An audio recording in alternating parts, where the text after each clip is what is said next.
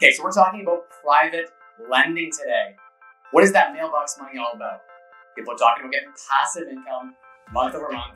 We're live on Instagram. We're live on the Mike Rosehart Show, which is my second YouTube channel where I go live every single Wednesday at 7 p.m. Today's a special episode. I've never done triple stream before, all at once, so we're going to have some fun with that.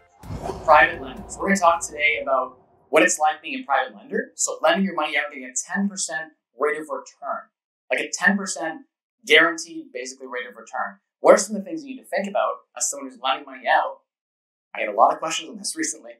And what do you need in order to borrow money privately to buy real estate or buy businesses, etc.? What are some of those things that you need to be doing? Hey guys over here, good to see you all on. So we're talking about private lending.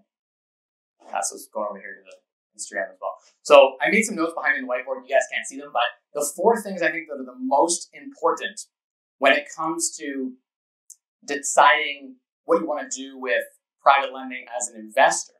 So say you're someone who has some money. You've got a home equity line of credit. Say you've refinanced your house and you've got access to, say, a couple $100,000. You can borrow from the bank at prime plus a half or something like that. You've got money in your house, equity, or you've got cash sitting around. You've got investments that aren't performing the way you want. You're either just beginning on the journey. You either don't want to invest in the physical business or real estate yourself and do the hard work because it's a lot of work, or you've made it. So I think when you're getting started, you don't have the expertise, so it makes sense to lend your money out so it isn't sitting there doing nothing. This gets your money working for you at like a 10% rate of return. It's great monthly passive income. You can use it to offset your living expenses. It's a great option, I think, for first-time starters. Then there's like the person who's maybe a bit more experienced, but just tired of the landlord gig, tired of dealing with all of the bull, right? And they're feeling like, hey, it'd be a lot better if I just got passive money every month. And then there's the guy who's thinking, I've made my money. Like, I'm going to eventually get to this point. When I get to like 10 or 20 million net worth, I can just take $20 million, invest it in other people, private lending, lend it out, say 10%, and get $2 million a year passive income. When you got 10 or 20, say $10 million net worth, does it make sense to continue to grind, do all the work, and fight with the tenants? When you get $1 million a year passive income, at a certain point you say, hey, I'm done. It's not worth my time to manage the low value stuff. And so you got to make that decision and kind of go from there. So what are the 4 things you should look for if you're looking to lend your money out? So the first thing I think you need to decide is the amount. How much do you want to lend? What are you comfortable lending out? Maybe you've got $500,000 in a home equity line of credit or a HELOC, or you've got $200,000 in your RRSP that you could lend out. You can lend out, by the way, from registered accounts. You can lend out from your RRSP, private mortgages on properties. You can lend out from your tax-free savings account or TFSA, private mortgages. You can also just do it from unsecured with cash you've got. You can use borrowed funds from the bank, from an unsecured line of credit, or a home equity line of credit. There's so many options. There's a plethora of options, but it's deciding the first thing is the amount. How much are you comfortable lending? I think that might depend on the project, but for each person, it's a different amount. And maybe don't go all in. Maybe you got $500,000. Don't lend it all to one person. Or maybe you do. Maybe you decide like that's the relationship you want to cultivate. And you say, okay, I know this guy, I trust them. I'm going to lend them all my money. I'm the type of person who will probably pick like 2 or 3 people to be like my main guys. They're my active people that I lend to. I like to develop that relationship and monitor that relationship. So I know there's safety and diversity and spreading your loans out to many different people. A lot of crowdfunding type platforms you can lend to multiple people are great. Like LendingTree in the United States is great for that. But here in Canada, crowdfunding, person-to-person lending isn't actually allowed right now. It's technically against the law. My friends at Lending Loop, actually they were in my class at Ivy, the CTO and the CEO co-founders, they started Lending Loop to lend to businesses through their platform. They take a cut. So we're going to talk about how that works, how you go through like professional private lenders and how they're like mortgage brokers that take fees to set you up with investment opportunities. You can lend your money through that way, or you can develop that relationship with people that you basically meet through social media or various networking events and things like that. So the amount that you're going to need to invest is really, really important. You got to decide what you're working with. So if you've got like $500,000, you might be working a different type of project than if you've got $5,000 to lend at, right? So the first thing is the amount. The timeline is really important too. So are you comfortable doing short-term private money lending, or do you want more longer-term private money lending? What do I mean by short or long-term? So short-term private lending typically is like I'd say 3 to 6 months.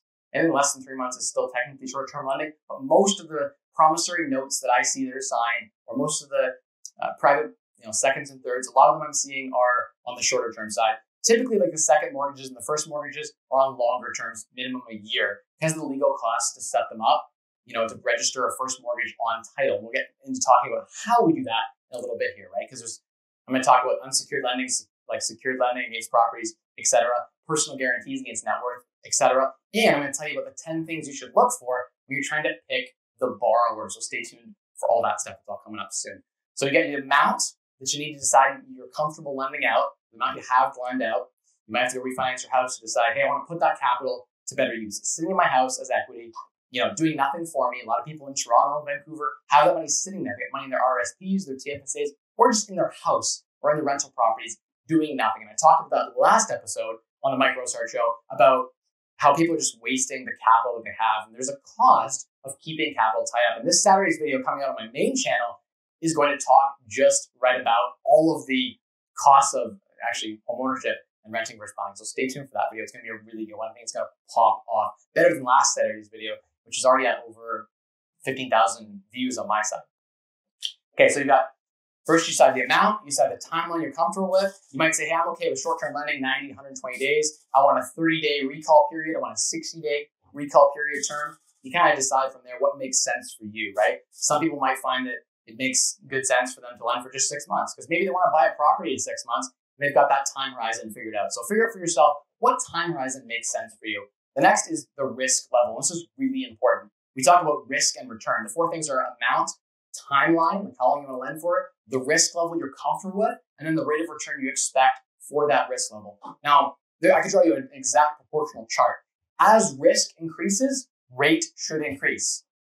As risk decreases, rate should decrease. So how much should you get for private lending your money out? How much should you pay for borrowing private money?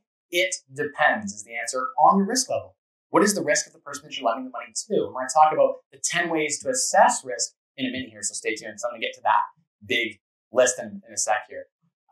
Just going to check the comments, make sure people are still chilling. Hey, Antonio, how you doing? Mary, how you doing? A lot of people jumping in. Good to see you guys all on. Chandler says, love the energy, let's go. Right on. So it's really hot here, by the way, guys. We have like big lights on me right now, the overhead lights off, and I'm cooking in a dress shirt. So if you guys start seeing like sweat pouring out or like my cheeks getting a bit rosy, that is mostly because it's really hot in this room. Okay. Taggy Rock's going to watch me on all 3. That's sweet. The future says, Mike, you inspired me to work 80 hours a week this summer just to see if I can do it. Got to build that work ethic. That's awesome, man. I love that. Love the hustle. I respect the hustle. And I think at the end of the day, if you hustle hard enough and you hustle smart, you're going to build wealth and you're going to become a better you than you would have been, both, I think, mentally, emotionally, and financially. BitConnect. No. Just no. Like everyone watches Graham and Stephan's channel, just like we'll table that. Yeah, you can save a down payment while in college. I did exactly that by hustling and grinding. So it's totally possible to do that. Mike, good to see you on. Good to see all you guys on all the social media platforms. And if you're watching, oh, the 9 just jumped on. I voted for Trump. Jokes. So anyway, I don't even know what we titled this YouTube. I forgot to title it Private Lending. I don't think this Mike Rosehart Show was even titled Private Lending. Did we title? I think I forgot to title it. Did we title it on any of the platforms? Okay, someone hashtag private lending for me. Like just type in like in the comments hashtag private lending, and maybe people will find that. So anyway, we'll rename it after so people can find it. I'll retitle the video.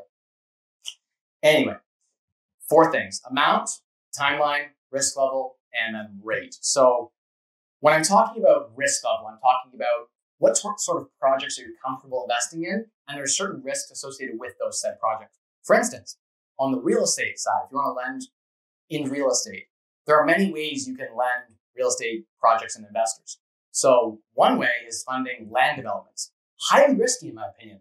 One city councilor vote against you. One paid off guy in the back room that decides to squash a project or rezone it, and your ROI is terrible.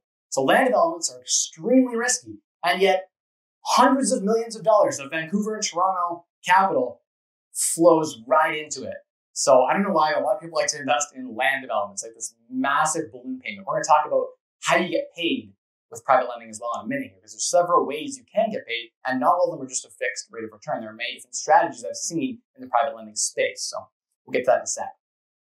But land development is something extremely risky. I've never participated in investing in land development, but I have done private lending to flippers. I have done private lending to people in my network that I trust and to real estate investors that focus on cash flow. I think that if you're lending to on the real estate side, you need to evaluate the risk. You need to say, okay, what market am I investing in? Is it, a market that has a high cost to rent ratio? If you look at the data, it suggests that in times of recession, the places with the lowest cap rates are hit the hardest from a price perspective. Look at 2008 in the Great Recession. We studied this at Ivy. The East and the West Coast, the most highly coveted areas, right? The highest price and the lowest rent to price ratios were hit the hardest. They were destroyed. The nice places to live along the coasts. Midland, right in the Midwest US, where house prices were $50,000 or $70,000 for a single family house, they're rented for $1,000 or $1,200 a month. Those properties were largely unaffected. Rents have never gone down in history on average. Rents tend to always increase over time. So if you're funding someone who's buying properties that cash flow well, that self-service your debt, there's a lower level of risk. If you're funding someone in the real estate side that has no cash flow, that's bought a property, it's not rented out, single family house, they're going to flip and turn around. There's a lot of risk there, a lot of market risk there. Market risk is something you can't control. So if the market turns sour, what happens to your loan? If the properties drop 30% in value, what happens to your loan? If it's against a property in, say, London, Ontario, that was bought for cash flow purposes, or in the Midwest United States, or another smaller market that has a great price to rent ratio, you're okay because the borrower has strong cash flow. Rents continue to come in a recession, and they can continue to service their debt payments to you. So the question you have to ask yourself is, if you're looking at risk, how risky is the project? And I think risk stems back to ability to repay. So how likely is it they're going to be able to repay you the money and pay you your interest? And so that comes to me from how many exit strategies do they have? Could they hold? In a land development that they can't finish, they have to hold 10 years, your ROI becomes negative real fast because of carrying costs. Flippers, the exact same thing. If they're flipping, they plan just to sell the property and that's it. There's no cash flow strategy. Like these are single family homes that are like $500,000 to rent for $2,000 a month. There's no cash flow there. In those types of projects, you're funding those as a private lender. You're taking a higher risk. The market turns sour, you're in a bit of trouble. So I personally really like to find properties or projects to invest in that have strong cash flow. The same is true when I do private lending to businesses. If I do private lending to a business, I want to make sure that business has really strong cash flow. I don't want to lend to a startup because then my only way to get to recuperate the cash, because they're not cash flow positive, is that they have a big buyout later or some cash flow in the future. That's risky. I like to bet on what is today, what is now. So private lending, I think the key is understanding how much you want to lend out, the time horizon you're comfortable with. I think in the long-term side, 1 to 2 years is very comfortable for private lending. If you want to put a mortgage on a property in the first secured position or second secured position, they call this first mortgages and second mortgages. When you're lending on your tax-free savings account and your RRSP, you have to do that on registered mortgages. You have to use first, second, and third secured mortgages. You use companies like Olympia Trust to facilitate that lending for you. So you open a tax-free savings account or RRSP with someone like Olympia Trust, for instance, that will basically facilitate that lending for you. You can do it at non-arm's length. At arm's length lending. You have someone that's basically at arm's length from you, not a family member that you can lend to. So someone that you met at a networking event or someone's doing this, right? I think risk and return are really, really important. This is where I spend a lot of time trying to evaluate, how do you decide what someone's risk is, right? There are agencies like Moody's that literally just rate debt. Bonds are publicly traded debt for companies, right? Their job is to go in and rate the riskiness of that debt. I do the same thing as a private lender when I'm investing my money out, and you should too. How risky is the investment I'm making? So land development, to someone who's not proven, we're gonna get to like the 10 things you gotta look for to determine viability, but there might be a ton of risk. So you may have to expect a really high return that's commensurate to the level of risk. When we talk about rate of return and structures, people are going to ask me, how do you structure it? First, I use what's simple. I have a handshake agreement with people. I build trust. I will send them my driver's license, my health card, all of these things that prove I am who I say I am. I will send bank statements. And we're going to get to that in a minute. Credit score reports, all of these things. If you're private, if the person borrowing your money isn't comfortable putting those things on the line, isn't comfortable showing you what's in their bank account, that's a red flag. So we're gonna get to what to look for when you're trying to decide how to lend your money out. Because private lending is amazing, I think, in a retirement portfolio. I think if you're tired of being a landlord, you don't want to do the work, or you just like, you can't qualify for a mortgage, there are tons of positions where it makes a lot of sense to do private lending because you get really high rates of return, often 10, 12% rates of return, great cash flow. If you have $500,000, you can have like 60 grand a year in passive income just by doing private lending. That's better than most dividend paying stock, any dividend paying stock I know that has similar risk, especially if you're invested in real estate or you're invested in a real estate investor that's very, we'll talk about the 10 factors that really has an A rating and how you determine the rating of who you want to lend to. I know a lot of people in the network that lend just based on trust, and they probably could benefit from looking at the 10 factors. Okay, so how are a lot of lending agreements that I see structured? So typically there'll be like a promissory note. It's like 3-4 pages. There'll be often in there, if it's a promissory note from a company, it'll have no personal guarantee. Very risky. Red flag. Companies will borrow, and they'll borrow from the real estate investing ventures. It'll be like real estate co, and it'll just borrow into the company, and it'll have no personal guarantee. That's risky, especially like a 1-page agreement. Stay away from those as much as you possibly can, or be compensated really, really well for that, right? You need to make sure that you're compensated very well for the risk that you're taking.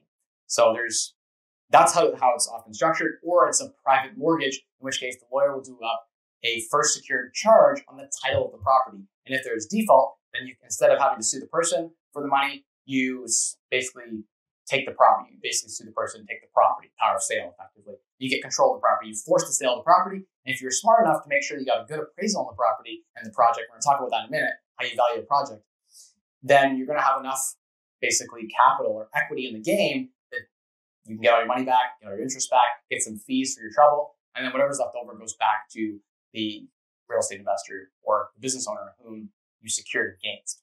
So having collateral, having some secured gains is really, really important. Someone who has no money, you don't want to lend to them.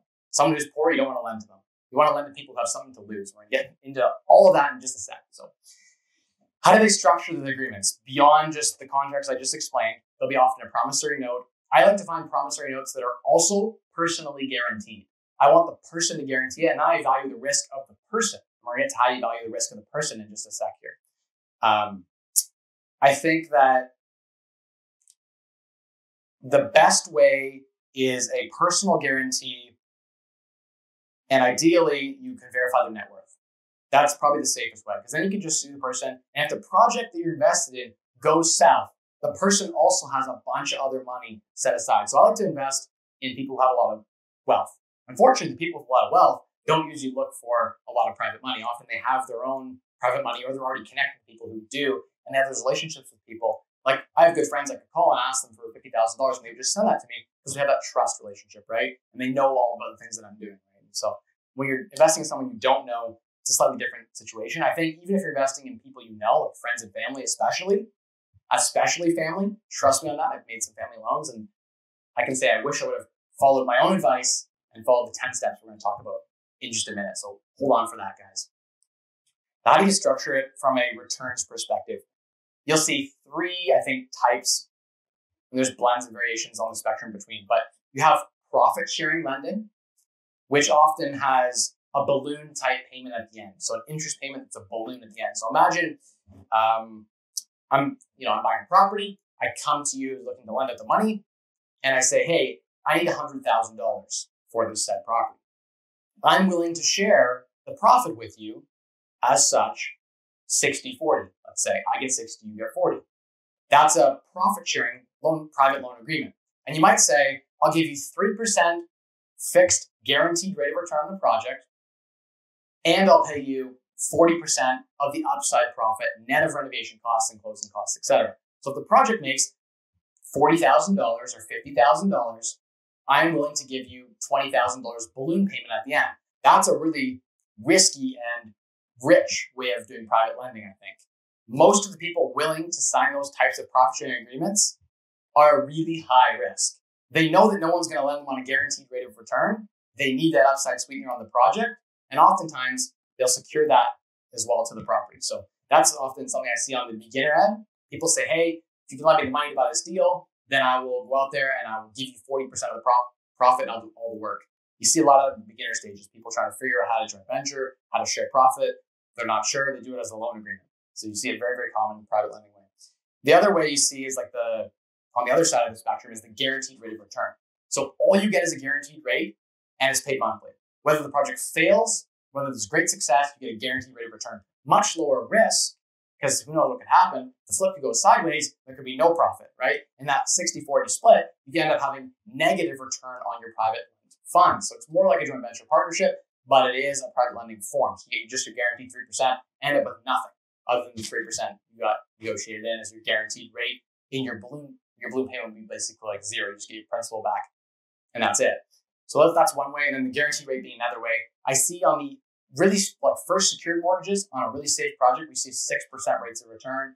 Second mortgages, we see 8 to 15% rates of return. Very, very common in industry. You typically don't see above 15% unless you're doing unsecured lending to someone who has very little net worth. So it's just a promissory note, no guarantee on title of the property. You're just lending to that person. A lot of that lending happens in the network. I see a lot of that people in Toronto and London. Just people lend the money and that's it. There's no guarantees. And these people don't have great net worths and they don't meet the 10 criteria, but they still raise the capital. Because what you'll find is when you talk about money management and deal, the pyramid of what I think every real estate business and deal is built upon, people think that money's the most, valuable thing. And people who have none of it think that money's the hardest thing to get. And then they often these people don't have the good management experience. They don't have the renovation experience. They don't even have a good deal. It's got like a realtor hooked up with a deal on MLS. So there's often what you're seeing in these situations, these people have not a lot of experience, not a lot of mastery in any of these things, pay a lot for the money. And as you get more advanced, what you find is that you pay very little for the money because you've got the reputation, you've got the brand, you've done this a bunch of times, you got a good track record, and you can go back and often, get that money for a fixed rate of return of 8 or 10%. I'm in a position where I typically borrow between 8, 10, sometimes 12%, depending on the need for the project. So that's basically at a high level. People jump into questions. There's a lot of comments here. I'm sure that I've missed.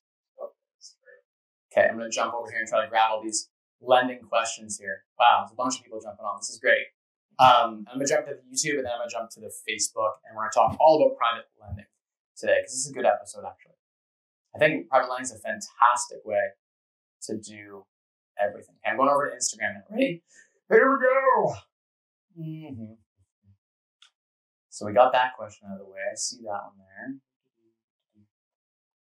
What's a recall period? Recall period. Oh, recall. Okay, so if you wanted to, I thought that was like a term, like recall. Recall. Is it like real estate council something? I'm like trying to, okay, so that's a lot easier than I thought. So what's the recall period? Typically there'll be a period where if the loan is structured in an unsecured fashion, so you've got a situation where you've lent someone some money and there's no determined payback period. Often you get a good thing going with someone. You say, hey, you can keep my money. Keep rolling it. And keep paying me a passive income return. I'm happy. That's what a lot of investors will say that. And then they're, basically the borrower's like, okay, cool. I'll keep rolling to the next project. We'll do another flip right after. And they keep using the money. That's what I want typically. I don't want the money back. I want them to keep it and keep growing it. So the recall period is if you need the money back.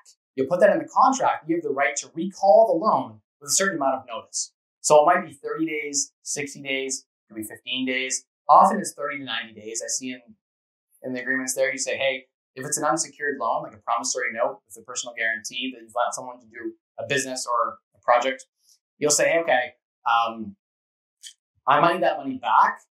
Can I give you 30 days notice to recall that money? And that's something that you have to basically contractually do. If they can't recall the money and you can't agree on a time, let's say you try to recall the money, they say, I can't pay you back right now. I'm in the middle of the split. I'm knees deep. I need 2 months, 3 months. You say, I can't give you 3 months. Often there'll be a bit of flexibility and you work with your lender and you say, hey, please can I just have 2 months? I'll pay you a premium. Okay, no problem. You work something out. But in those situations where you have to recall the money and they can't refinance the money to pay you back, that's when they go into default position when you try to recall it. So recall period is how long basically to recall the money. It's typically how I've seen it done. So 30, 60, 90 days to get your money back. You just got to give them written notice, say, hey, I need the money back in 30 days or 60 days as per our contractual agreement. And often you work with them, you get your money back. You let them know they need the money, you need the money back for them to go and put another lender in place, right? Either a bank or someone else to buy out basically with another mortgage the money you had invested in that real estate project, or to borrow from someone else, or they maybe just put their own money in. When I often get recalls, I like to keep about $250,000 liquid. And so if someone were to recall a loan for me for $100,000, I would likely use one of my lines of credits that I have personally, or I would use like a HELOC, or I would use my personal cash reserves and I would pay them back, and then I'd find someone else to go onto the property. So that's essentially what a recall period is. And you want to make sure you have that in your contract. A lot of people don't. And then when it comes time they need that money for something, they want to get it back from the guy they invested with. And he's like, what do you mean? I need 6 months. And you're just stuck because you didn't write anything in your contract that says, hey, I can recall the money at this time. And there's these sorts of terms. So be very careful in the terms that you put in with your private lending. Be very careful with that, guys. So great question, GB5530. Sub Brian, good to see you on. Jonas, good to see you on. Bunch of people on here. Hashtag private lending, awesome. So what type of legal documents should a person get if private lending? I think people overcomplicate things, and oftentimes simpler can be better. But the contract is only as good as the person you're lending to. And we're going to get to the 10 ways you evaluate someone. And if you just hold on, guys, and if you're watching this on the replay, just click to the end, and you can literally, in a few minutes from now, we'll get to the ways you actually evaluate a borrower. And it's really important, I think, as well. But if you're lending out, you basically got to put together a promissory note agreement or a lending agreement. There's tons online you can use. You could go to a lawyer and get one drawn up, but the nuts and bolts of it are you can go out and grab a couple of them online and see that there's certain categories covered. I could share a couple. I could share some links of some. You just do a Google search for yourself. Type in like lending agreement or loan agreement, or type in collateral loan agreement. You could type in like a note. See, like type in like use note instead of loan. You'll see it. Just search those key terms. You'll see a bunch of sample contracts for free online. I don't know why people pay lawyers like $2,000 to develop these contracts when like go with them for free online, just read through them and make some minor modifications. I've done a lot of private lending. I've borrowed a lot of money and I've lent out a lot of money, and I just used like my own 3-4 page agreement. At the end of the day, I think it comes down to the trust you built with the person. And oftentimes the agreement is more just getting things on paper, what you already agree on in person. And if the person's reasonable, then you're not going to have a lot of issue or risk with private lending, especially if you follow them. I'm going to get to this in a minute, but like social proof is so important. If I can't watch my private lender on Facebook and Instagram, or like at least on social media, and see what they're doing on a daily basis with my money, I don't feel comfortable. That's just me. But anyway, we're going to get to that in a little bit here about some of the things I think that are important when you're dealing with private lending. Because there's a ton of juice, and I should have leveraged this in the beginning, but I'm trying to hook you guys and keep you to the end, because I promise you're not going to be disappointed. I've made an extensive list of how I evaluate my lenders, and then I'll actually, for those people who want to invest with me, they say to make the ask. I should have probably done that at the beginning, but if you want to invest with me, I have several projects going on right now that you could lend me money on. I don't need the money that bad, but I've got to make the ask. I'm willing to pay 10% all day, and I will show you all 10 of the criteria. Things like sending you my credit score and my net worth, my personal bank account statements, all this kind of stuff to those seriously qualified people who have capital they want to put to work. Because I got a lot of projects that get put to work. What you realize is when you give away half of the profit, that's a lot to give away when you're a top executor. And there's not a lot of people, I'm just starting to realize this now, that when you get to the top of your game, right? Like the number of deals I've done, I'm probably in the top 10 residential real estate investors. I'm definitely top 3 in London, for sure. The volume, the amount of work that we've done, I'm in the top of my game, right? There's not a lot of people who can consistently, 50 deals in a row, buy and make $100,000 again and again and again, have a track record like I do, and talk about how you do that. But anyway, so we'll get into that in a minute. But if anyone does want to actually do any lending, I do have a couple projects. I have a fourplex in London for $190,000. ARV is probably 300 or higher. It cash flows really well. It can pay the interest at 10% or 12% on the entire purchase price all day long. So without us doing any work to the property, it's self-servicing.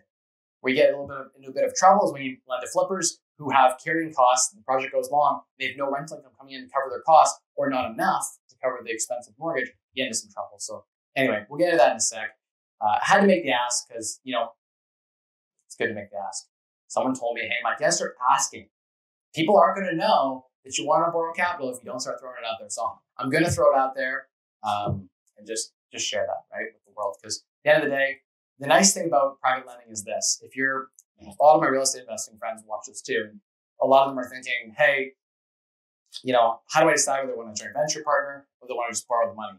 If you borrow the money, there's no questions asked. If you don't deliver, let's say like it takes you an extra 2 months to finish the renovation, instead of making $100,000 profit, you make $80,000 profit, but the lender has no questions. If they're paid their interest every month and paid back in full, it doesn't matter.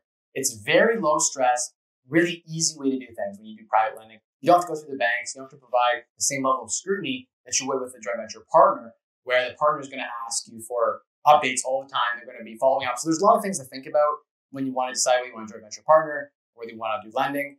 With the lending, you take a lot more risk. If the project fails in a joint venture, the joint venture partner is going to lose the money. It's not necessarily always your money. So that's something to think about. If it fails on the lending side, I've actually never had a failed project. 60-something properties now. I've never made less than, I've actually never not made money. So it actually would have made way more sense for me to always just borrow capital. So that's something I've been thinking about and saying, hey, I should create this. And I also want to do this mentee fund. There's a lot of things I want to do with the money and help get these kids to financial independence and help them buy properties and teach them how to fish. So yeah, I do that with some capital. And so maybe make some investors some money along the way. That'd be cool too. But anyway, we're going to get to the 10 ways that you evaluate whether an investment decision is risky or how much risk is there. Because the amount of risk determines whether you're comfortable or not, right? You may not be comfortable with a really high risk level. You may need to meet a certain threshold. And maybe you are super, you're not risk averse at all. You're open to risk. You have a good appetite for it. And if you do, then you need to make sure you're getting a return that's commensurate to the risk. So if it's a really high risk person or high risk project, you need to make sure you're getting a good level of return for that. So if you're letting someone super, super risky, I like to see 20% return, but there are often times where I see really high returns for people who are taking big risk. People I follow online who do private lending, and they are getting like 30% return, or like almost, it's actually criminal. There's a certain interest rate you can't charge higher than. I'm not sure what their interest rate is, but I know like the payday money loans and all those money market guys, there's a certain rate you can't charge higher than. It's criminal after a certain rate. I see a lot of guys doing the criminal lending side. Like they're actually lending rates that are like ridiculously criminal, fixed rates of return, like 50% or 80% on your money. And those types of returns often are associated with very high risk. Anyone willing to borrow at that rate is either dumb, bad, or going to fail. Dumb, bad, or going to fail. If you're borrowing at like 50 or 80 or 100% rates of return, you're probably dumb. If you were smart, you'd be good, right? That's why I say bad, right? If you were good, you'd be able to borrow the money cheaply. Good people who have really good track records and really good, lines of credits with the banks often have really easy time raising money, right? It's people who don't have an easy time raising money need to pay the high cost because risk to reward. Hey, I'm going to finish a couple more questions, then I'm going to jump over to the YouTube, and we're going to do all the questions that pop up there as well. There's a bunch of these, there's some really good ones. Can first position be written into promissory notes? You could write it in, like you write it into the contract and say, hey, I'm lending this person in the unsecured position, but I want personal guarantee against their net worth. And if the project is that I'm lending for this project, and upon sale of the project, I want to be repaid in full. You can put that in the contract, and that's often what I do. And when the project sells, I send it off to their lawyer, or I send it off to the person, and I often get paid out. I don't ever register on title. I know I probably should. I evaluate the person more than I evaluate the title because there's a lot of legal fees associated and stress associated with that. So that's a good question, but technically you have to register first. You could go take a loan and register it against the property. You would put a second charge or first charge mortgage. If there's already a first charge mortgage from a major bank or something on the property, then you have to register in the second position or third position or fourth position and so on and so forth. And the person in the first position has first right at getting their money back and their interest. And then if you're in the second position, you have whatever's left over. And in the third position, whatever's left over. And the last position is the investor's equity, which is if there's any left over, the investor gets paid on the forced sale of the property. Often in this market we're in right now, where things are appreciating a ton, the first lender gets paid back easily, the second lender gets paid back, and there's still equity left over for the investor, just not near as much as they would have liked. And often it's because they defaulted on their interest payments. So make sure when we talk about, one of the 10 things is liquidity. We're going to talk about liquidity, having enough cash to service things. There are guys who are maxed out and strapped out. Those people are not people that you should probably be lending to. It's taking a big risk. They're close to insolvency, which just leads to bankruptcy. You don't have enough cash to meet your financial obligations, be it renovations, be it whatever. So can it be written? Yes, you could take a loan and you could register the first secured position. You have to have a lawyer go ahead and register that on title of the property. So whoever owns the property, say it's investor X owns the property, you as the lender can go in and register a mortgage on that property for the amount that, basically you borrow. So that was a cool question. Thank you for asking that. Cool. Let's see if I missed any questions here. I don't think I missed any. I'm scrolling. What do you think of syndications? Be very careful of syndications. Syndicated mortgages, we've seen a lot of, they're very complex, and we've seen a lot of corruption and a lot of failure. I like the fact that when you syndicate, basically it's a nice way of saying bringing many things together, what you find is that if you have many different mortgages, right, you're like a basket of 100 mortgages together, there should be less risk than one mortgage by itself. So in theory, bringing together a package of, mortgage notes or private loan notes together is much less risky than investing in one person or one note. So in theory, diversity is safety. What we often see is the management fees associated with people bringing these syndications together, they're very high. And we're going to talk about private lender fees too, because what you'll find is you go on Kijiji, you'll find 50 private lenders, people all trying to, broker between investors with a ton of money and people trying to borrow the money, like real estate investors. So you got investors with money who are like lenders, and then you've got the broker who's got a license, and they're regulated. There's certain things they have to follow, and they put the two together. To put together an investor with a lender, that requires a mortgage license. You can't put those two together. I know people doing it on Facebook and Instagram. I follow them on their stuff, and I know they're doing it without a mortgage license. They will go to jail. They're taking a big risk.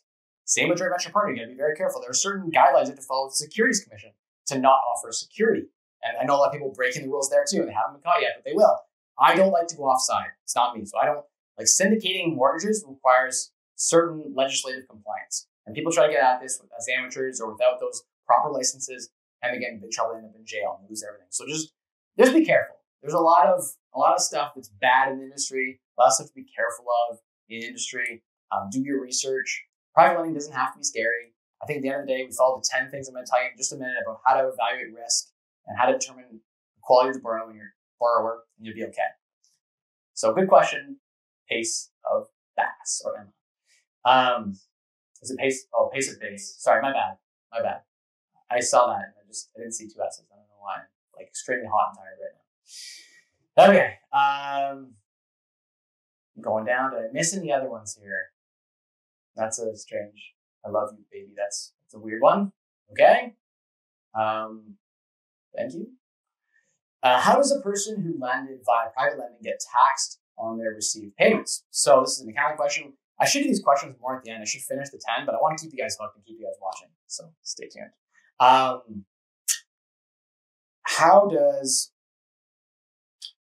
So when you have rental income on a rental property, it's business income. So you have the rental income, you have all of your expenses, and your net profit. That is taxed at your marginal tax bracket. So your regular tax bracket. Lending income is taxed the exact same way as regular business income, rental income. It's the exact same thing. You make $1,000 in profit on your rental property a month. It's taxed the exact same way as $1,000 in income from lending. So taxed the same way. It's declared on your tax return in a different spot on your other income. You could incorporate and you could lend out from your lending corporation if you wanted to. And then whether you lend personally or through a corporation, you can create write-offs. So if you drive down to visit and check on the projects they're working on, and you go for lunch, that's a write-off, and you maybe spend $200 on a gift card because you want to sweeten the deal with your, the person's borrowing from you. I don't know why you do that, but you could. All those things are write-offs. The gas, you can have write-offs against your lending income to get it down effectively for tax purposes. You can write off a piece of your rent. If you rent in Toronto and you use your second bedroom as an office, and the only outside business activity you do is lend out money, hey, guess what? Maybe 20% of your rent is a write-off against that lending income. Be smart. You can definitely do that. 100%. Private lending is fantastic from a tax perspective in the same way that real estate investing is, because you can write off things against it that were directly attributed to the cost. If you borrow from your home equity line of credit and lend that out, the interest paid on your home equity line of credit, say it's 3-4%, you lend out 10%, you make the spread between 10 and 3 or 4%, say you're making 6% spread. That 3 or 4% interest from your HELOC or your unsecured line of credit or wherever you borrow that money from is a tax deduction, is a write-off. I'm not an accountant, I'm not an expert on that, but I did study a little bit of tax stuff, so I don't know. I do have a basic understanding. That is my understanding. Venmo Brian says, hey, Mike, I own 3 properties, all in cash, just worth under $500,000. Congratulations. That's $1.5 million. That is amazing. I want to pull money out. So what are my options? Should I do a cash out refi? First question is, have you watched last week's video, the Mike Rosehart Show, where I talked about on that channel how having money sitting in a dead property is really bad. So I guess short answer is the property cash flowing? If it can cash flow and pay the debt that you're going to go borrow on that property, it can make good sense to keep the property, avoid capital gains tax, and effectively go from having $1.5 million earning you very little to then borrowing all that money and lending it out. You can go ahead and make yourself a good 6 figures in passive income, probably net of the carrying cost. So yes, I would say it's a great idea to take that money and put it to work, because you can go borrow at 3 or 4% and then go make that money work for you at 10%. You get the spread. That's an amazing position to be in. That's a great question, Daniel. Hey, bro, saw you on YouTube and added you here. Andre, it's awesome. Good to see you on. You just want to keep building wealth. The properties are also always rented out. Yeah, so if you just want to keep building wealth, the nice thing about refinancing your property is if further appreciation does happen, then you stand to benefit from that without having your money tied up in that property. So that's huge. You have to pull the money out of the property, continue to experience the appreciation and any cash flow you have. Of course, you have debt servicing obligations now. If the property can self-service after you finish putting on the new mortgage, after the mortgage interest payments, you're in a great position, because now you've got a whole bunch of money at $1.5 million. I'm sure you can borrow at least $1 million of that. If your properties have decent rental income and you have a decent day job, it's very likely you'll be able to borrow $1 million. Take $1 million, lend $1 million out at 10, 12%. You've got $120,000 a year at 12% in passive income coming in. I guarantee your holding costs are like $30,000 or $40,000. So you're looking at about an $80,000 spread just by allocating the money you already had in your properties to better use. So don't own properties in cash. You know I hate owning properties in cash. The ROI is way too low. Go refinance the money out or just sell the properties in general. Are you living in London or Ontario? I live in London, Ontario. So London, Ontario. Gabe, good to see you on. See some people on there. Okay. Great idea. I didn't even think about that. There you go. So glad I can help. Let's go on to the next question. Let's jump over here to YouTube. Okay. I'm going to find my spot here. Hi, Mike. Which credit cards do you use for which purchases, like Tangerine, MasterCard for home improvements, recurring bills, etc.? How do you maximize cashback, points, and returns? I like the World Elite card. It's fantastic, 2% cashback. I like the World Elite grocery card, the PC card. There's a really good Rogers card that I had for a while. I like the MBNA 0% credit card because I can borrow $12,000 on that at 0% interest for a year. There's a 1%. It might be 2% now fee when you borrow. So you're effectively borrowing like $10,000 or $12,000 for a whole year deposited into your bank account from your credit card at like a 2% lending cost. I take that money and I go and I invest that in something else, make 10%, and I make the spread. So I love that credit card as well. And the Amazon card is pretty good. The Marriott Bonvoy card is fantastic, has some of the best returns from a points perspective of any card, and no international currency fees when you are, for instance, using your credit card in the United States or another country. There's no transaction fees. Most MasterCards and Visas, pretty much all of them, charge you, they bake in like a little 2% extra fee on the exchange. So the exchange rate isn't as favorable. This one's literally at the exchange rate. So they don't skim at all. I'm now going to go and give you guys the 10 things, and then we're going to jump back to the questions because there's so many questions here. I'll be here like an hour just trying to get these questions down. Okay, so back to the synopsis. So there's the amount of money you're comfortable lending. There's the timeline you're comfortable with, short-term private lending versus long-term private lending. There's risk level you're comfortable with. And the way you determine risk level is project type and the borrower profile. Now I'm going to go deeper on that. So there's types of projects you can lend. You can lend to businesses. You could lend to individuals for certain things. I never recommend lending for like to buy cars or lending people money to buy stuff. That depreciates. Not good. I like to only lend against things that cash flow and generate by generating passive income and appreciate. So I guess that's really two things. Cash flowing, profit. I guess you can have no cash flow and have profit, technically, if you're reinvesting back in your business. So I guess there are three. But basically profit, cash flow, and appreciation. So I want the business to be growing in value. I want the real estate that I'm investing in to be growing in value, or I want to see that there's strong cash flow. So I don't want to invest in businesses that have no cash flow, that are going to have cash flow in the future. I get a lot of messages on Instagram, people jumping in and saying, hey, Mike, can you lend me $500,000 for my new business idea? I got this like clothing line or this cool app I'm working on. And by the way, I love those apps. And I actually am down to partner with people and provide some of my time and my expertise to help them build a real cool brand or product or something around that. But I'm not going to dump a bunch of money, and I don't think you should either, into something that's not proven. But very scary. Okay, so we're into the 10 ways you evaluate a borrower. So things I look at. 1, track record. This is the most important thing, followed second by net worth. So track record, net worth, and liquidity are my top 3 favorites. There's 10. I'm going to get to all 10 in a second here. But so the first one is track record. So we're going to get into what that means in a minute. Net worth, how do you measure that? And I literally want them to have accountant-prepared net worth statements. I like to invest in millionaires, and I want to go and find out if that net worth is actually what they're claiming it to be. The next one is liquidity. I want to see bank accounts. I want to see investment accounts. I want to see how much cash they have. A lot of real estate investors have no money, 0. And they got lots of real estate, millions of real estate. Maybe net of all the debts, they don't have a huge net worth. Maybe they only have a couple $100,000 of positive net worth because they got 6, 7 properties and 6, 7 mortgages, and the mortgages are almost as much as the properties are worth. You gotta be very careful. These guys often have bad credit scores too. They've been delinquent on payments. That's a red flag. So we've got first track record. So they've done a lot of deals. I like to see someone who's done like 30, 40 deals, a lot of deals, at least 5. I don't want to invest in someone who's never done a deal before. If you've done like less than 3 deals, that's a big risk from a private lending perspective because they're unproven. You want them to have documented those deals. You want to see legal documents that they've done deals or social media proof that they've been doing this for a long time. They've been doing it, right? So first thing, track record, net worth, they need to be wealthy. If the person's not a millionaire, I don't feel comfortable. If the project fails, can I take it from their bank account? If the house blows up and there's insurance won't cover it and worst case scenario happens, you try to repossess the home in power sale, there's nothing left. In a very, very worst case apocalyptic scenario, I go after the person's investment accounts because they gave me a personal guarantee. I go after that person's cash, go after that person's personal house, or go after everything. So net worth is very important. I want to make sure the person's wealthy. Now, people just getting up and started don't necessarily have as good of a net worth, but if they can prove they got a good narrative, its net worth change over time is really important to me as well. Are they becoming wealthier?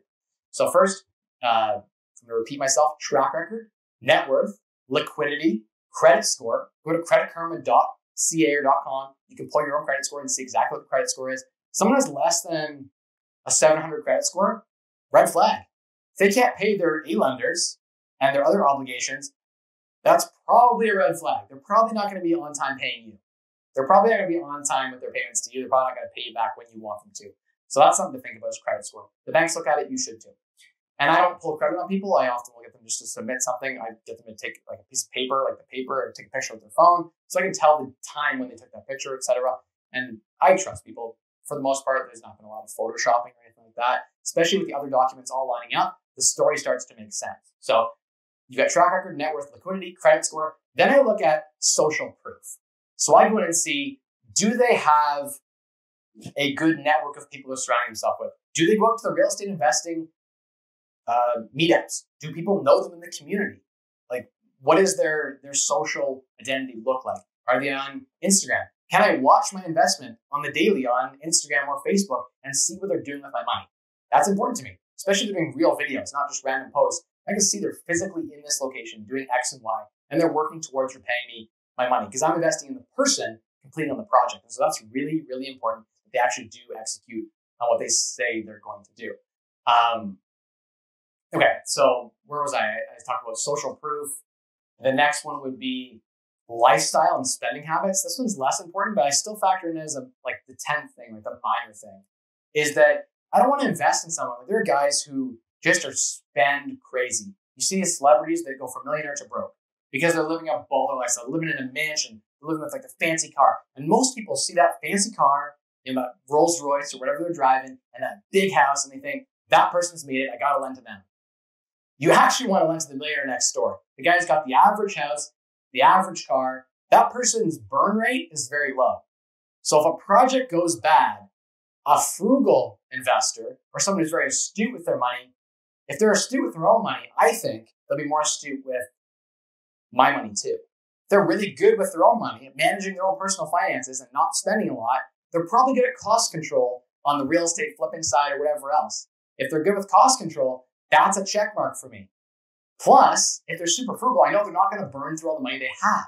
Because if someone has a really good net worth, but their lifestyle is super extravagant, that's a risk to me. I feel very uncomfortable lending to someone who's, maybe not as frugal. Someone who's frugal, like I have a $25,000 a year burn rate for my family. That's what we live on to serve, everything. After my house hack situation, my burn rate's like $10,000 a year. That means I need from all my sources of income about $10,000 to keep me afloat. If I had a burn rate of 100,000 or 200,000, a lot of real estate investors that I meet have those high burn rates. They got the nice car and the fancy house. If the real estate market goes sour, they'll start dipping into their cash flow and they're going to support their family before they're going to pay back their loans to me. So I'm going to go through what the ideal profile looks like, but I think spending habits and lifestyle is really important. I want someone that's a low flight risk. They're not going to leave the country. Someone who's stable, has roots in the community. I think social proof helps with that. Next one is online presence. I like to see my investment. I like to see that they're working on the project. I like to get updates. I don't want someone who's going to ghost and then respond to my email a week later. That's not ideal. I like to see that they're alive and I don't have to worry about my money. It's a minor thing, but still obviously important. I type in flight risk and like risk of non-payment back to you, right? Because that's what we're evaluating. What is the riskiness that they're not going to pay you on time, not going to pay you back, just screw you right over. You want to make sure that you look for red flags. I think flight risk is a big one. Something to lose is a big one too. Like that goes back to the net worth, I think, and liquidity. Someone who's close to insolvency, they're going to have big issues down the line, right? If they have no cash flow, they're going to start dipping in other projects, and that's where things get really messy really fast. So people who are really spendy, they're taking big risks, that's more of a red flag lending to someone like that. So, okay, referrals is important too. I want to see other people have lent to them, and I want to talk to that person, or at least see a letter of referral from that person that, hey, you've borrowed money from someone else, and that person's been paid back in full on time. That's important too. I need to do a better job. I'm going to ask all my people who I've lent to and ask them for letters of referral. So I can have that and say, hey, that's part of my pitch to people I'm talking to. If I'm trying to borrow money as a real estate investor, you need to have a folder together with all your pertinent information. And maybe you make the lender sign a non-disclosure so they don't share your net worth stuff. That's important. I think you should do that. But you should be sharing that. A lot of people are lending without seeing that kind of documentation. It's a bit of a risk. The last is investment style. So I think that investment style is more the kind of projects they're working on, other business interests they have.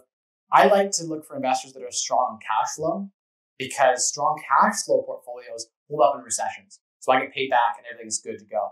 So I feel really good about private lending where they're very focused. They've got a great track record on that investment style. They're an expert and that's their main focus.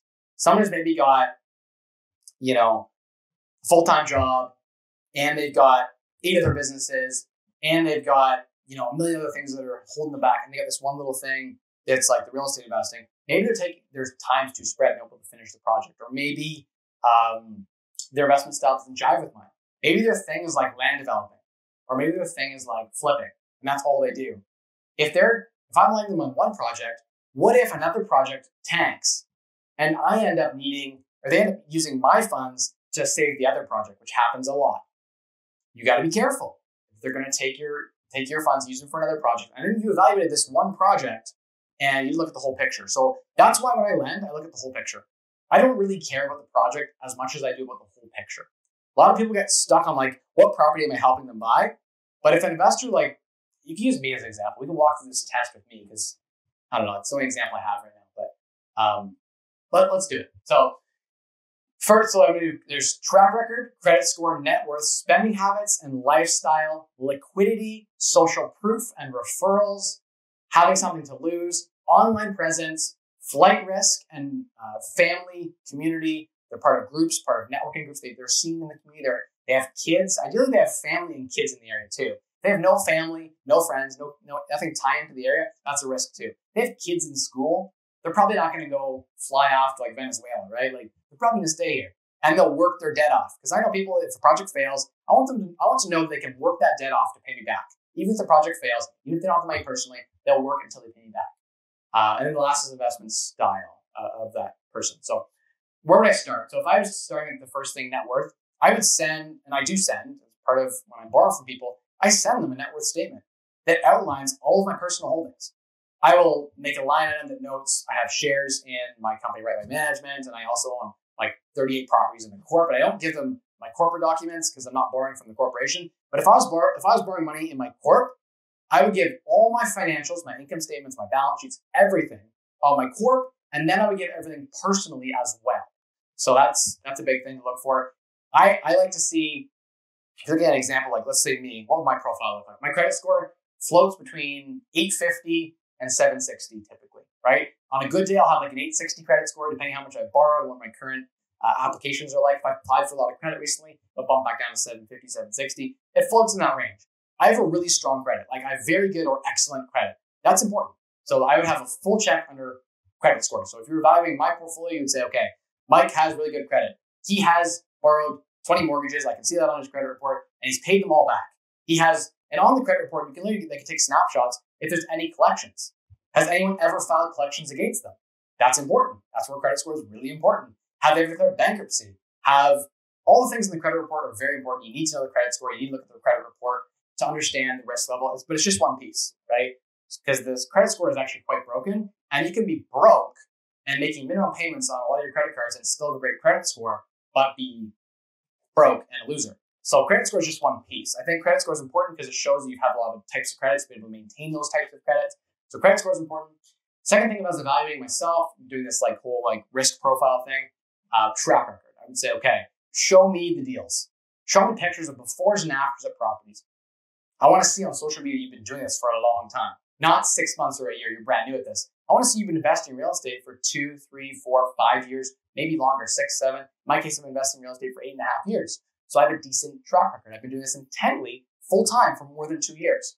I'm a lot less risky than, say, someone in the category you might compare to who's maybe never done deals. They've done 2 deals. And so you're looking to lend to 2 people.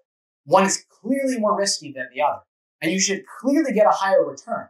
Like if I'm put up against some brand new real estate investor who's done like 3 deals in Toronto, I should get a way better rate of return because remember we talked about in the initial conversation, risk to reward. The higher the risk the person is to not pay you back and pay you back on time, the higher the return you should expect. That's why I said there's a range between 6 and 15% rates of return. Now, a blue ocean or an oasis can happen where the really safe investment, like myself, I never ask for money. So I don't borrow. I actually haven't borrowed. I don't have any money out right now. I've paid back all my private money. I have none out right now. I don't owe any money to anyone other than A-letter banks. So I'm in a really good position, right? Someone who's maybe borrowed a whole bunch from a whole bunch of people might be in a more risky position. You should expect as soon as their financial position has changed that you get a better return based on the risk. But sometimes you get people like me who don't have anything borrowed. Like I pretty much check all of these boxes really well. I'm an example of someone who would be a really safe bet. And if I borrowed your money at like 10%, that's a good deal because there are people in the same profile as me that will borrow at 6 or 7%. So you're getting arbitrage. The video ended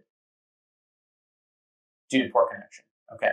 So am I still live or did the internet just die together? You should release. Okay. I don't know. I'm back on. I lost all the questions that were on there. I didn't get to them. I don't know why the stream just died, but we're still on this one. So is someone tell me they're still live on YouTube? Okay, we're still live. Cool.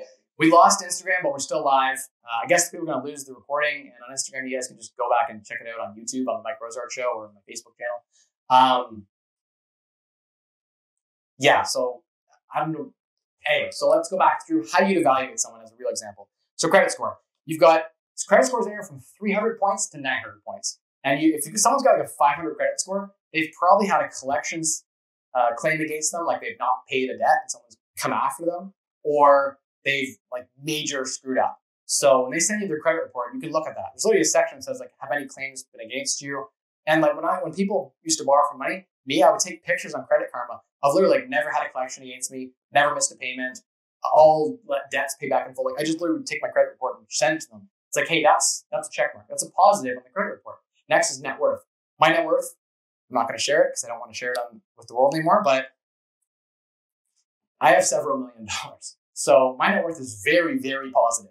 Meaning, if I sold all of my assets and paid back all of my debts, I would have a lot of money left over. That means if a project goes bad, you can pretty much guarantee you're going to get paid back. If I give you on the personal loan agreement, or the note that we signed, if I give a personal guarantee, and I say this like it's probably better that I gave a personal guarantee than if I gave a first secured mortgage. It's more likely the project would fail and the investor would not get paid back after taking power of sale from me on the deal than it is that I would ever have less than a couple $1 million. I'm so frugal, my burn rate is so low that, anyway, I'm not going to talk about that anymore because I don't want to pump myself. That's not the point of this. The point is to show you guys how to evaluate a borrower because I want you guys to make smart decisions when you're letting your money out. Okay, so credit score, track record. So you look and see how many deals they've done, the types of deals they've done, have they made profit on their deals. They might even be willing to send you their tax return. That'd be kind of cool. I've never done that, but I suppose I'd be willing to redact my social insurance numbers and stuff and maybe share some of that. I don't know if I want to share that with the world, but stuff like that you could have them share with you as well.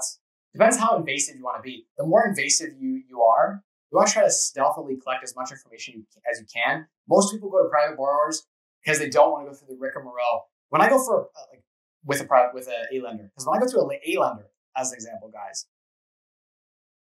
hopefully live stream's back up over here. When I go to an A lender, they want to see lease agreements on all of my properties. That's my lending application to an A lender is like 250 pages. It takes me like a week to prepare all my stuff because I have so much stuff going on, right? And sending like literally bank statements and all that stuff is a lot of work. With private lending, you can send less. And so you have to make a decision on less information, unfortunately. But I think you can do it with a few key documents and make a really safe decision. So anyway, track record, you would evaluate what they've done, the types of projects they've done, all that kind of stuff to determine what is the track record. Have them prepare for you some pictures of before and after, maybe some addresses they've done. If they've done 20 flips, like in my case, I would say, hey, I've sold, 12 properties already. They were all successful. I could show that. We've got 55 buildings. I would show each. I could talk about each property. We could dive in. You could probe them on one or two properties to make sure it's real, especially if they don't have a social presence, then you might have to verify some of this stuff yourself. At the end of the day, I feel really comfortable meeting someone, going to their house, seeing where they live, going and seeing their tangible assets if they have properties. Go and see them. That's something that's kind of reassuring. That's always been something I've done. It's more maybe back of the envelope style, but it's worked really well for ensuring repayment on private lending. Okay, so then we got spending habits and lifestyle. That one's a tough one, but you can kind of tell. Like you go to their house, you see how they live, see the kind of car they drive. You can get a pretty good guess about how much money they're spending. And I like to look for The Millionaire Next Door. Great book, by the way. If you haven't read the book, go check it out. Talks about that Millionaire Next Door is like the guy lives in like that average house who's got like $2 million or $1 million. They say, I think it's Millionaire Next Door, so it'll be $1 million plus. Which, like back when the book was written, it's like the same as a few million today, in my opinion, because inflation, buying power, and whatnot. I think really being a millionaire today, just having $1 million, not to like shit on anyone, but that's anyone in their lifetime can become a millionaire. It doesn't matter what your income level is. Even if you're on minimum wage, you can become a millionaire in your lifetime. So I think the hurdle is now even higher. To be like at the top points in that category for net worth, you need to be pretty wealthy. Liquidity, really important. A lot of people don't have liquidity set aside. It's a tough challenge. I'm like, on one hand, liquidity means I have money sitting there doing nothing, dying to inflation. Like money millions are not working for me, not earning anything and just dying. That feels really bad as an investor. On the other hand, you need to have some cash reserves. You need to have some liquidity to ensure your business doesn't become insolvent. What if something pops up at a property? Make sure you at least have lines of credit accessible or something accessible that'll ensure, at the end of the day, if something comes up, if 5 furnaces come up all at once and 5 roofs and something else happens, you have some vacancy, then you can carry those costs for a month or two until things pick back up. Ideally, they have a portfolio that also is full of businesses and real estate that cash flows really well. Because if one has a dip, the others can cover. Like if I'm making $30,000 a month in rental income, profit, cash flow, if one property is vacant, I mean, I'm at 29,000, 28,000. Oh, wow, that's okay. There's strength in numbers. If you've got really strong cash flowing properties, a lot of real estate investors don't. They have properties in Toronto that don't cash flow, or properties in London, like around here in Northwest London, that they bought for 700,000 new builds that are rented for $2,500 a month. And they may have 10 properties. And that sounds great on paper, but those properties aren't cash flowing. So find out if the properties they have are cash flowing. That's where I talk about investment style. What kind of investor are they? Because 10 properties are not created equal. One person can have 10 properties that are cash flowing really well, and their net worth statement looks the same as another person with the identical net worth statement, but has 10 properties that don't cash flow that well because they bought properties that, rent for bad rent to price ratios. So you got to dig a little deeper and find out, what kind of income are they bringing in? What kind of expenses do they have? What's their burn rate? And then what kind of wealth do they have? So I asked myself, how long would it take them to burn through all the money they have and then not be able to pay me? And if they have millions of dollars and their burn rate's very low, it's going to take them like 50 or 100 years to burn through all the money they have, or one really, really, really, or several really, really bad business decisions, which, like, again, you're valuing the person. Are they astute in business? Are they solid? And if they are, then you say, okay, that's a check mark. I feel like this picture makes sense. The person's solid in business. It's likely they won't have a big business mistake. If they did, they've got the net worth and the liquidity to make sure that they can solve those issues. Someone's on the edge who has maybe 20,000. Imagine having a portfolio of like 50 properties and have like $10,000 in cash. Hopefully they just have some lines of credits they can dip into in an emergency. That's at least an emergency line of credit. It's there to keep them. It's cash. It's solvency at least. But that's something to think about, right? When you go to liquidity, you say, okay, are they liquid? Do they have some cash that in the event of emergency, based on their current portfolio or the project they're working on, could they dip into their personal reserves to finish the project? Say they borrowed $300,000 to do a flip with you, and they were going to put up their own 50,000 renovations. What if the project takes 80,000 renovations? If they don't have $50,000 sitting around, their project might grind to a halt. And then you have carrying costs. And then all of a sudden they can't pay you back, can't make your interest payments. So you got to think through what might happen, what could happen. And that's why, as a borrower, I need to do a good job of articulating how, like that. I just need to be comfortable saying, here's my bank account. This is why I'm not a liquidity risk. Here's my net worth statement. Here's my frugal living habits. Like, I know these are all things that like I would look for. Maybe jump in the comments if I'm missing something you use to evaluate a borrower. Let me know. But I think social proof is good too. I like to know that if the person doesn't pay me back, and I want them to know that I'm going to hang it over them. Like, I'm going to comment on their Facebook, on their Instagram, on their YouTube channel, all over. Everyone's going to know that they owe me money and they haven't paid it back. And I would never do that to someone unless they actually were like, hey, I can't pay you back, or something to that effect. And I mean, if they're working with me to pay me back, that's okay. They're making installments or trying at least. But somebody just like goes cold. And there's one example of that. Not going to share on social media right now, but I have one example of a contractor that I fronted some money to, and they still owe money to me. And I'm considering calling them out.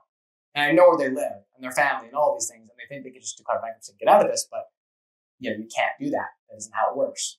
They're going to go after you. I've not had any lending of that, but I've had one contracting thing like that where I should have done these 10 things, even on a contractor.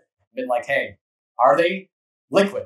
Are they, will they be insolvent? What are their spending habits like? So social proof is important, I think, because then you have a recourse, an action you can go after them. Like if they're part of the Better Business Bureau, their business too is a nice way. You can get some comfort there. Referrals are important because you can call the referrals and say, hey, you lent the money, they're not paying me back. What's going on? And then you can dig deeper. And sometimes that social pressure, right? If their friends call and say, hey man, you got to pay that guy back. What are you doing? You have my interest payments. That helps. It'll push them in gear to pay you back. So that's important too, I think. Social proof, online presence, referrals, family, and community. I think, how do you judge that? I'm not going to say that single people are higher risk, but I prefer to lend to people with families. Or at least have a significant other, or at least have like family in the country. That makes me feel more comfortable than someone who's an international immigrant who just got here, who has no one. That's I don't feel very comfortable lending against that. Even if they met all the other criteria, what if they just go back to their home country? I have no recourse. I can only sue them in the Canadian legal system. What am I going to do here, right? So I want someone who's a citizen. I want someone who's ingrained, has good family connections here, lots of friends. In an ideal world, they're not going to leave that area. Their plan is to be here for a long time. So they're not going to be planning to do a ton of traveling or planning to move to another country in 2 years. That would be maybe a bit of a risk because they might just decide to walk away with your money. That's something to think about. Do I? Okay. Good observation. If someone doesn't pay on a personal loan, would it affect the person who took the loan's credit? I'm trying to understand that question. So someone doesn't pay a personal loan. So let's say someone borrowed money, they couldn't pay it. Would it affect the person who took the loan's credit? So if you borrow money, you don't pay it back, and then you file against them, there'll be a collections charge registered on the credit score. So if, imagine someone didn't pay, like literally if I borrow money from someone, imagine I borrow 100 grand from someone, which is like, might seem like a lot of money to you guys, but 100 grand doesn't go very far to me. It's not a lot of money. But if I borrowed 100 grand from someone and I took that 100 grand and I didn't pay them back, let's say it's hypothetical to answer your question, they would file against me, show the agreement, they'd file small claims. It wouldn't even be small claims, it would be a larger amount, but they would file a judgment against me. They would file collections against me, say I didn't pay. If I didn't pay after the judgment was ordered and say, hey, you got to pay this money plus interest plus court costs, etc., then you can register a lien against their assets. If they had no assets, then you just register and garnish wages. If they ever decide to work, then you get paid when they work. So there are recourses in Canada. You can sue someone and get the money back. You can garnish their wages for forever until you're paid back. But yeah, as soon as there's a judgment against you like that, it gets reported to the credit bureau. So their credit score would go from like 800 to 500 quick. So if one of those pops up on your credit report and it's not legitimate, you need to fight that ASAP. It'll destroy your credit. No A-lender bank will lend you any money as soon as that happens. For me to never be able to borrow A-lender money again, like if I didn't repay someone and it didn't destroy my credit, I couldn't even. It would literally destroy my business and destroy my life. That's why paying people back is so important when you're dealing with someone who has a good track record and a good net worth and a good established everything. Their reputation, their brand means a lot. Like my brand to me is worth like $1 million. So for me to say, if I were to not pay someone back ever, and that were to get back to me, then that would be just a nightmare, right? Like that would be a situation where it would destroy my whole brand. It's just not worth it. Like I would actually rather go back to work than not pay someone back. I would rather not be fired. I'm taking calculated risk here, right? So I don't feel like I'm taking those kinds of risks, which if I'm not going back to work. But at the end of the day, like if someone's got a good brand, like at least $1 million brand, more, that provides a little bit of safety too, right? Now it's not in and of itself is not enough, but if you had all 10 of those factors and you're hammering out each one really well, and like honestly, if someone came to me that was me, this is funny. So literally looking through this, of all the people that I know right now, there's one other person like myself that I know that meets these sort of boxes. But other than that one other person, the two of us, if any of those people came to me and had all 10 of those boxes checked and had a good plan what they want to do with my money, in like 3 years time from now, when I've got like 10 million bucks and they said, hey, I want to take $1 million of your money and go invest it, I would love that. If that person exists, reach out to me. If you exist, reach out to me because I would fund you. I would back you. I don't find a lot of these people that meet all 10 of these metrics. I guess I'm a rare breed. Like to find all 10 of these things, to find most of the people who meet all these boxes, they have institutional money. They don't need private loans or they're just hard to find. Like this person that meets all 10 of those boxes and is like a really low risk and offering a decent return, that's hard to find. Oftentimes there's something that you're missing. There's usually a risk or something associated with that. So yeah, it's a tricky one at the end of the day. I'm going to try to hit more some questions now. I think I covered everything as far as the 10 questions, but we're going to dive deeper into that in a sec after I answer some questions. So, geez, so I got to go lightning round. This took longer. This actually went longer than I thought. Did the Facebook actually end up streaming still? Is this still on Facebook? It's still on. That's cool. I don't know if the replay will work, but your engagement is better on YouTube. Yeah, fair enough. Although I think my mother's Nice. watching. Okay, so you asked about credit cards. We answered that question. That was where we left off, I think. And I'm reading from the chat that's merged YouTube and Facebook, and I don't see any Facebook, so I don't think Facebook linked up. properly, but we'll see. I'll check the recordings out. Okay, it's up, but I don't see the comments. So if there's any comments on there on Facebook, cool. I'll try to get them after.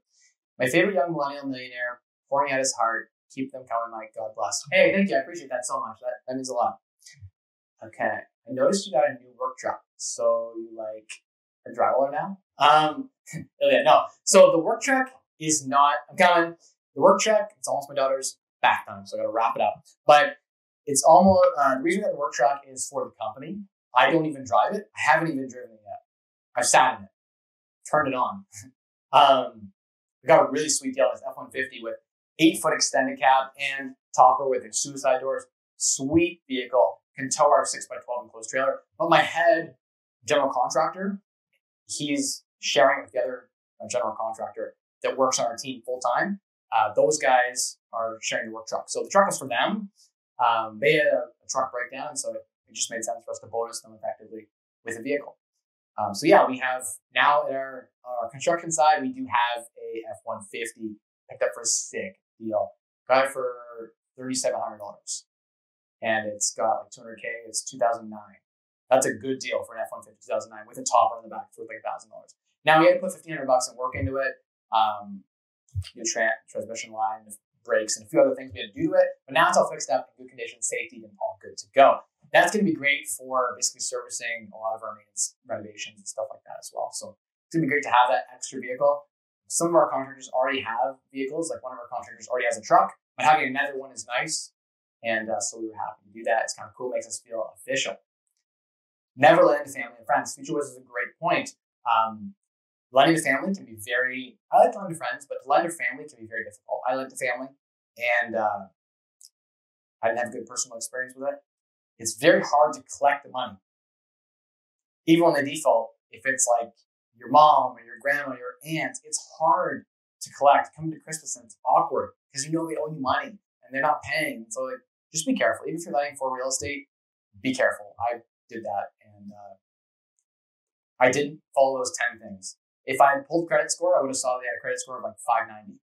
And I know that now, but I didn't know that then. Certain things like that, like net worth.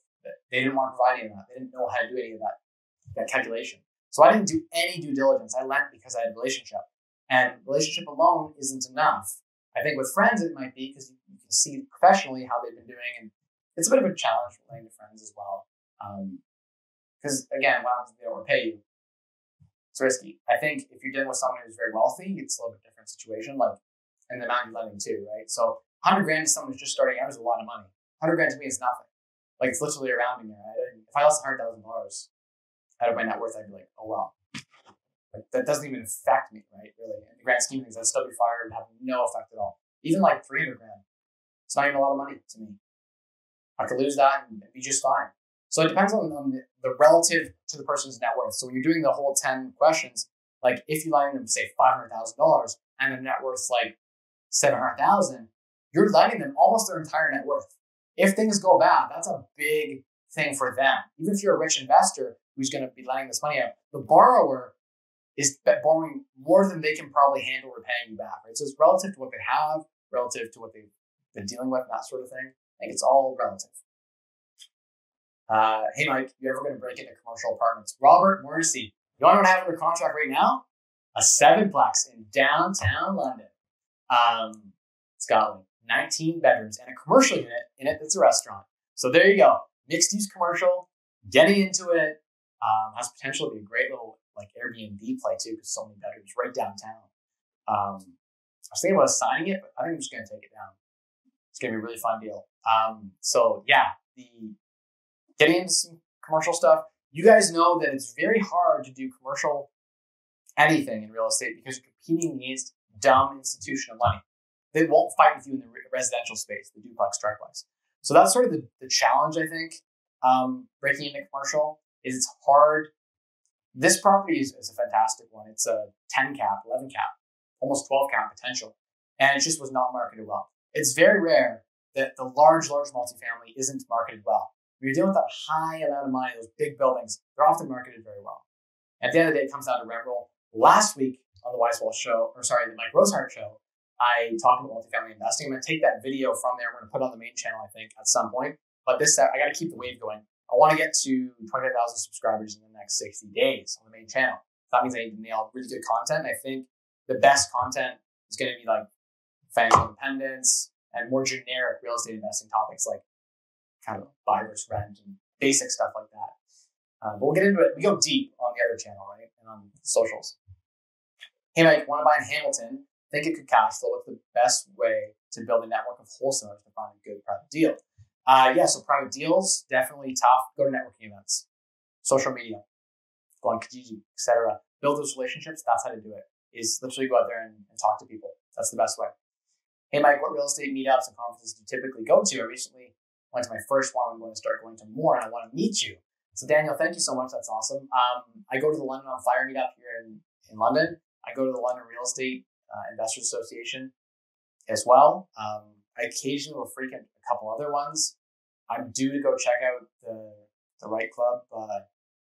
There's a couple other ones I want to go check out. I need to start networking. Admittedly, I'm too busy. I need to start going to networking events, or maybe just throwing like a mastermind for free, like a free mastermind, just to like, just in the spirit of frugality. I think we should just get together and have some fun for just the cost of like whatever it costs to fly there and to stay there. So I'm thinking of planning. I mentioned this on social media. Those people who follow me on Instagram, at Mike Rosehart, that I'm planning on doing some sort of retreat. I don't know if it'll be in Florida or Costa Rica, but we'll rent something there and just split the cost. So it'll be no profit, just all of us going down to basically carry the cost of the event and have some fun together. So that might be something I'm thinking about doing, but I'm not really interested in doing an events company or doing like all that kind of stuff. I just don't have interest in that. Mike, this is no restaurant month challenge is killing me. I'm worried that I'll fall off the wagon. William, you can do it. Hold in there. Stay true to that 30-day challenge. I believe in you. Okay. Emma, it says hi. Hey, Mike, how is Limberless going? Limberless is going well. Last I checked, the electrician came in and fixed the stuff. We had the cleaners in there. They'll clean everything up. And I believe we're in the process. It might be rented. We're either in the process of renting it or it might be rented. It's tough because it's a student property and we missed the boat with all those electrical problems we had. We couldn't get it rented from May 1. The renovation didn't finish till after May. Fortunately, when you're doing student rental properties and they don't finish on the bandwagon, your good catch time is like May 1 and September 1 for sometimes a little bit in January 1, but for the most part, May 1 and September 1. So we might be stuck to September 1. We have a hard decision of whether we just sell and take a profit. Like we could literally hold it for the summer. We could put people in and then we not be on the student cycle and get less rents and put a family in. Not as ideal because it's a great location for students. But we could just literally sell the property and take like 40, 50 grand profit and be done with it, like treat it like a flip. There are lots of options out there, so we should have an offline conversation about that. But good question. Would you deal with people who want to get into the duplex, triplex? Yeah, sure, definitely. I do a lot of stuff with a lot of JVs with people who want single family, duplex, triplex. I do a lot of that myself. So you won't be doing any more JVs, just doing private money. No, Brendan, definitely not. We are still going to be doing joint ventures. We are still doing the partnering that we're doing. I would just like to build my own personal portfolio up again, 5 or 10 properties. I have no interest in doing just private lending. That's too much. I like still doing joint venture partnerships. I like what we're doing there. I'm just saying the diversity is nice. It's nice to have some properties where I'm not accountable to update everyone all the time, right? I have just an account and the rent goes in and I manage it and I don't have to update anyone, which is really, really nice. There's a lot of investor relations stuff. Stay tuned though. We have some really big stuff in the pipeline for how we're going to, I can't even talk about it yet, but our investors on the joint venture side are going to be really happy with how we change the platform of communicating everything. It's going to be a portal and it's going to be really streamlined software. So that's still coming soon. It's going to simplify our life in a big way. Okay. Dee's information says I had a washing license and bonded washing repair company because washing machines to leak upstairs and leak through the downstairs ceiling. Cool. That's awesome. Yeah, it does happen. I'm sure it has a great return. The two seem to be complementary businesses. Brandon says 36.99% is the highest in Canada. There you go. So it's the highest interest rate you can charge before it's criminal. Okay. What are the downsides to financing via FHA loans? I don't have a ton of experience financing with FHA loans. If it requires private mortgage insurance, it's going to have an additional cost. That would be a downside. Something to think about. Jeremy jumps on the dumb, the bad, and the failures. That was Yeah, I see that just pop on. That's cool. Yeah, there you go. The dumb, the bad, and the failures. Yeah. Thoughts on getting a commercial mortgage? Yeah, definitely something you can do. You have to pay a higher interest rate, like you pay 4% typically for a commercial type of product, but it is what it is.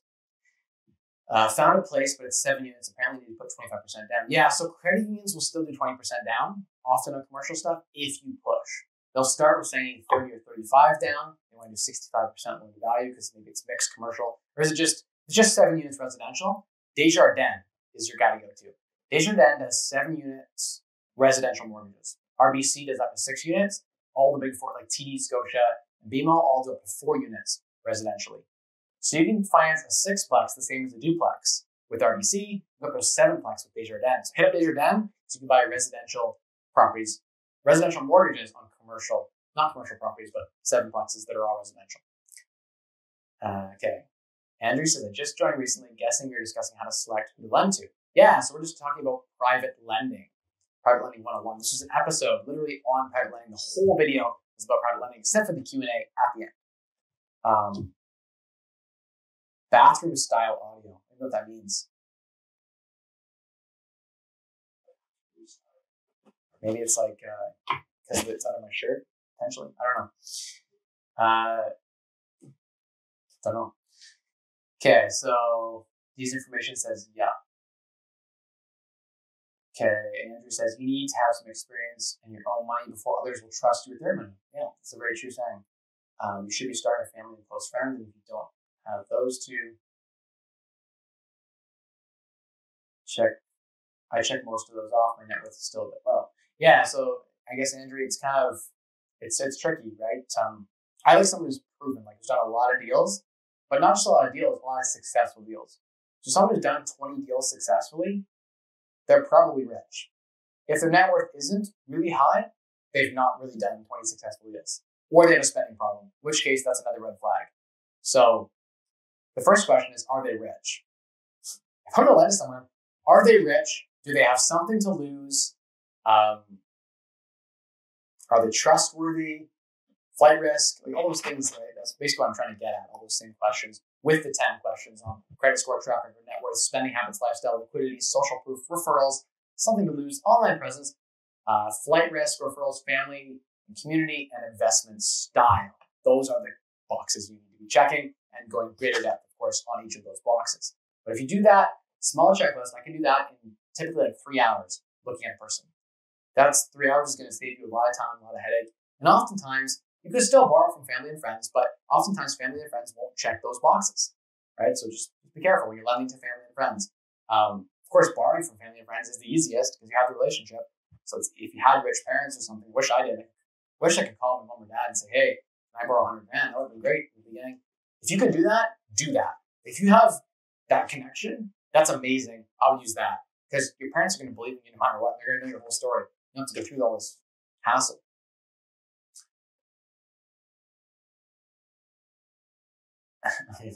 I haven't even had a chance to look at the numbers. I don't know. The numbers didn't look good when I walked through it. The ARV after closing costs is very tight. Not a lot of profit. I'm leaning to no, but maybe I can't say no for sure. So thanks for asking, Ryan. I'll touch base with you after once I do bath time. And my whole day gets destroyed by all the things I have to do on my phone and things like that. So Andrew says live. Roxanne says, Mike low-key saw himself like a beast. Yeah, I guess not intentionally, but I did make the ask halfway through. Like if people, I actually do have a couple deals right now that I would like to fund. I have a 4-plex in London, Ontario, $190,000. That is extremely cheap. Go on MLS, go to realtor.ca right now and find me 4 one-bedroom units, a 4-plex, 5 minutes south of downtown for under $300,000 right now. I challenge you. That's how far below the market this is. It should be like raising money. It should be like that. Like it should just, money should just pour in, right? You're live. No breaks. Okay, cool. That's right. He is selling himself. That's correct, Andrew. I am looking for $190,000, and I want to educate people, right? So I didn't just go on here and say, hey, I'm looking for money. I made it educational. And I thought, hey, you know what? It makes sense to talk about private lending. Because, hey, when I get to the point where I have enough money that I want to retire, I don't want to be doing the operations, tenant problems, renovations, all the problems that are associated with running an active portfolio. I just want to set it and forget. I want that mailbox money in the first of the month. It's easy. I don't have to worry about anything. So for me, that's where I'm evolving too. So even someone who's an expert in the field will eventually want to lend money out. And so it makes a lot of sense, I think, to think about how to do that. I'm probably going to take this video and take some of these clips and use them for social media because people don't want to do this. Some people I talk to just lend to like their friend Joe because they trust them and they get burned, right? Or their friend like freaking Tammy or something, just making our names here, no relation. But because they don't follow these things. And so someone asked me yesterday and said, hey, I made a post on Instagram. And I said, hey, I'm looking for $190,000 for a property. Now, I actually have $190,000 in cash. I have way more than that in cash right now. I can't touch it because I have to keep it set aside for qualifying. I even have lines of credits, unsecured, that I can use to buy this property. I have investments I can use. I can't touch anything because I want to get evaluated properly for this business that's closing. And I was curious, like how hard it'd be to raise money like that. Turns out it's not that hard, but it was interesting because people asked, and I think I already have it funded, but I could always take more money because I'll just find another deal. But I hear you, and I'm coming. Just gotta bang on the door. Wait for it. There it is. What was I gonna say? Lost my train of thought. Oh, it's my daughter banging. I'm coming, Emma. Forgot my line of train. Oh, someone asked, how do you determine whether or not to lend to someone? And I thought about that, and I was like, wow, you know what? People don't know the process to determine whether or not how to lend to someone. And so when I say I'm a really safe investment, people don't know what that means. Like anyone can say, hey, I'm a safe person to borrow money from. What criteria are you using to decide that? Like, how do I show that objectively I'm a safe investment?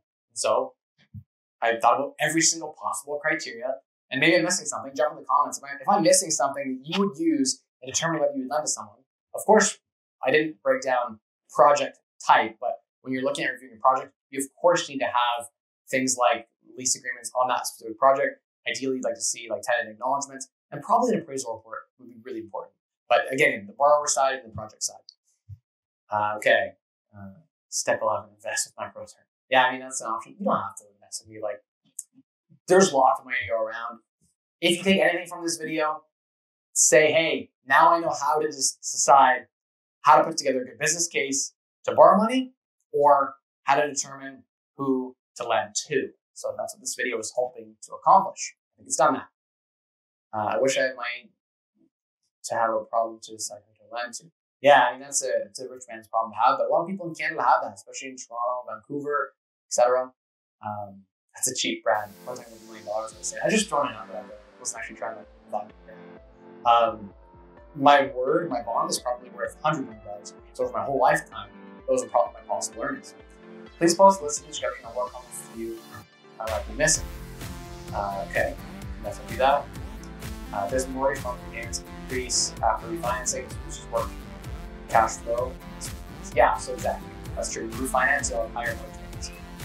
Congrats on the apartment. Oh, on the 7 unit. Okay, cool. Which usually go up refinance higher listing price. Yeah, that's correct. That's the question. 7 units is still small. Very true. Mike, the enthusiastic person on the internet. Cool. Thank you. Yeah, Mike, great work. Ever plan to scale up to like Ben Mala? Yeah, I do like to watch Ben Mala's on the Concrete channel, Life for Sale, show. Great show. 200 units at a time. Maybe eventually. Planning to do the same thing, like to grow a certain network.